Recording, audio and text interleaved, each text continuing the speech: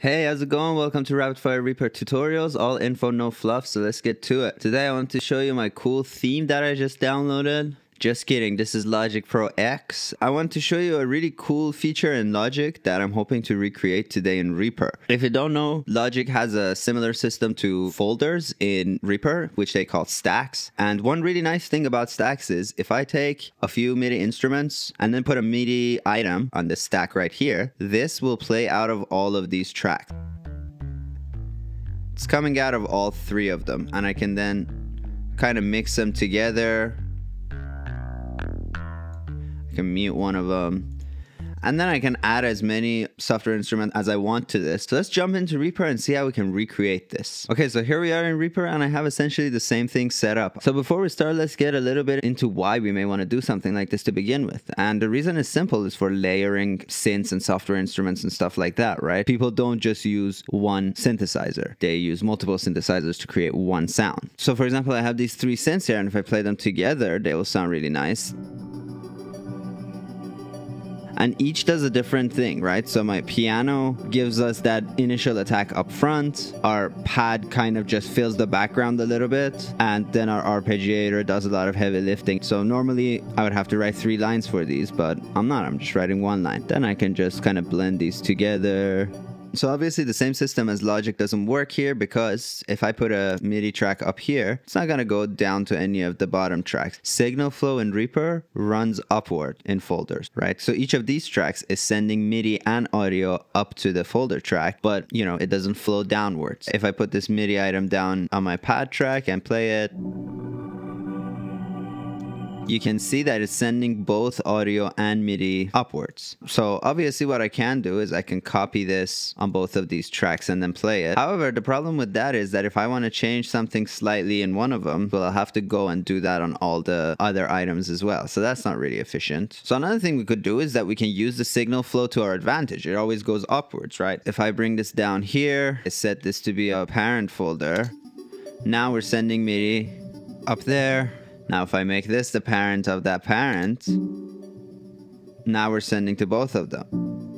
And, you know, if I keep going, now all these tracks are receiving MIDI data from this track on the bottom. Of course, once we get past this, audio is also going up as well. Except for this VCA up here, all these tracks have a software instrument on them. So that means while audio from here is getting to this track, nothing is happening, because software instruments by default take in MIDI, output audio. As you can see, they have no inputs. They only have outputs. So if audio goes to them, nothing happens. But the audio that they themselves are outputting is getting sent up here, summed up here, and then we can adjust the volume of each of these tracks on its own. However, there's a big problem. If I turn down this top pad, it affects all the audio in the chain. So that's definitely not something we want. So another thing we could do, and this is like a simple way of doing it, I can put all the synths on one track. It'll play all of them. So I'm going to turn this down a little bit, and I can play the item, and it'll play all 3 items together. And then I can come here and through this wet knob, adjust the levels of each one however I want. The problem here is that from here I can adjust the volume of each of these synths, no problem, and I can adjust the overall volume from this fader here. But what I can't do is kind of put different EQs on each one. It is possible to do if we come here, if we create some additional outs for the instrument. I can send this layer out 1 and 2, come here and send this layer out of 3 and 4, and then go and create 3 audio tracks down here, and each of them receives, you know, channels 1, 2, 3, 4, and 5, 6 from this synth. But that takes ages to set up. So to me, the best way to accomplish this is to create a MIDI track, put our MIDI item on there, and then send it to all of these tracks individually. Obviously, that takes a little bit of time, because I gotta drag something from here to here. I gotta set the audio to none. I can set the MIDI to all, or select a channel or whatever. And then I have to rinse and repeat for 2 other synths. So at least we can make this part a little more easy on ourselves by creating a custom action. And I have a custom action. If I select these tracks and then bring my cursor to the MIDI track and press Command Control and 1,